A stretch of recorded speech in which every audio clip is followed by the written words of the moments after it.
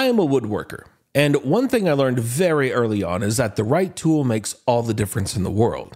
And if you don't have that tool, yes, you can get around that, but your results aren't going to be as good, and it's definitely going to take you a lot longer to achieve whatever it is that you were trying to achieve. And the same goes for writing applications, especially web APIs, because we need a tool that we can use to make HTTP requests. And we have one. It's called the browser. In fact, in the previous lesson, we made a GET request for our login route, and we can see the response in the browser. But, we don't need a GET request here. We need a POST request.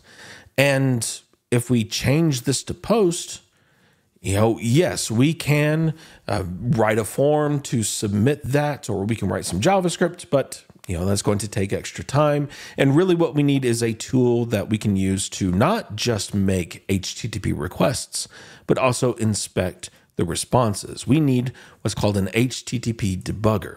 And there are many available, but one that I typically use is called Postman. Now, they do have some pricing tiers, but you can use Postman for free. And it is one of those applications where they want you to sign in. And when you do sign in, you get a lot of extra features than if you don't sign in. But you can use it however you want. Just download and install it. If you want to sign in, great. It gives you the ability to create a workspace. So if you are working on multiple APIs, you can create workspaces for those individual projects. I'm going to create a workspace.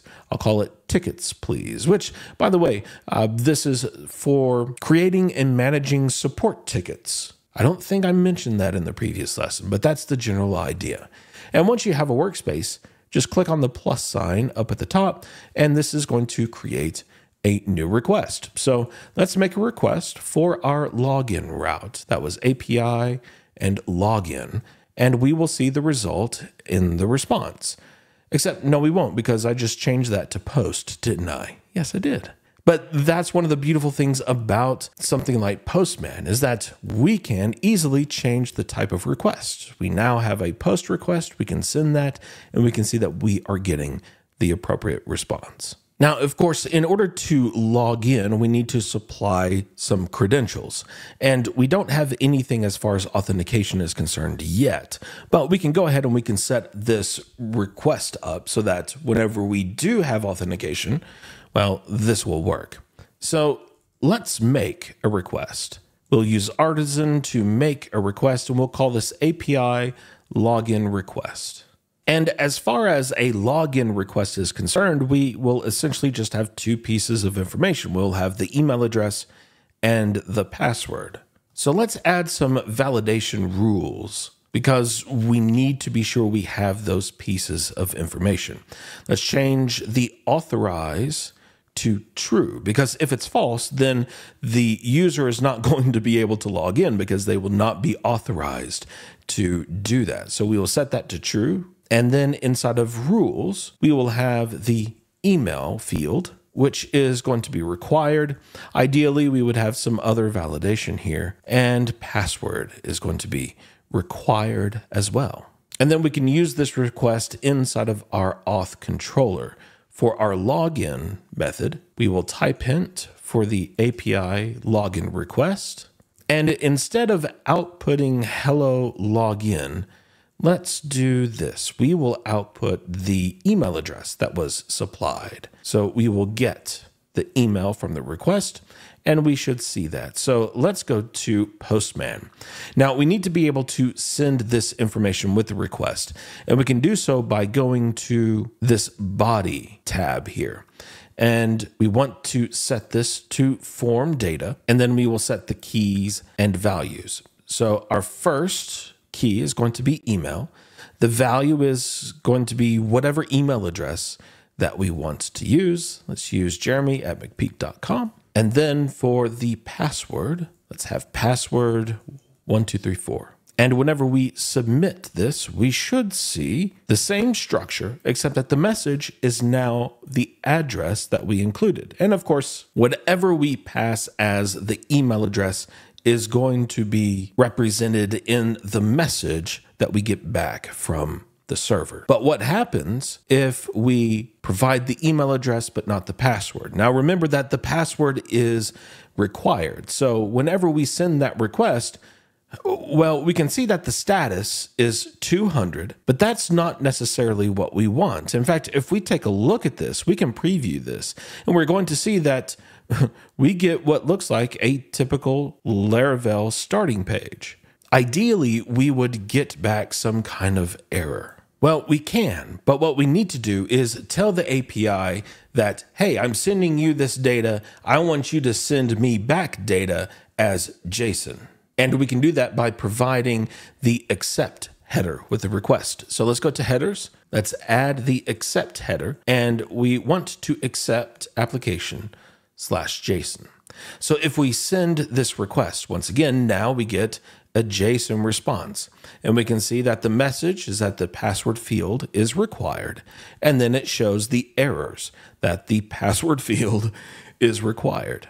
Now, this might seem a little cumbersome because the client will always have to include that accept header with every request, but most APIs require that anyway, because there are many that will return data in whatever format that you want. It could be JSON, it could be XML, it could be HTML. It of course depends upon the API, but this is not uncommon. But one thing we will have to remember going forward is that as we are testing our application and testing our routes, we need to ensure that we include the accept header.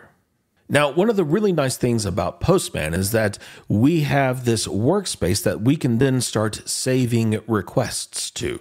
So we have a request going to our login endpoint. So we can just save that. We can give it a name of login request, and we could put it inside of a new collection, which we could call authentication, so that whenever we write a route for our register endpoint, we could essentially do the same thing. So let's write a register method. For right now, we aren't going to have a request object, but we can return OK. And for the sake of simplicity, let's just return the message of register. Let's go to our API file so that we can handle the post request for the register endpoint, and that is on our auth controller and the register method. So we can go back to Postman. We can create a new request. It is a post request. Instead of login, we want to make a request for register. We can send that. We will see the response.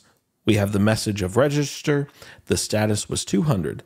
And if we wanted, we could save this request so that it is the registration. And what saving this request does is gives us easy access to come back and make these requests over again, so that anytime that we want to test our login or our registration routes, we can go to our collections, go to authentication, and just double click on login or registration, and it will open up that request. So all we have to do is then provide whatever body and then send it, and we could see the response. So for example, if we open up login, we should see inside of the body that we have the email and the password.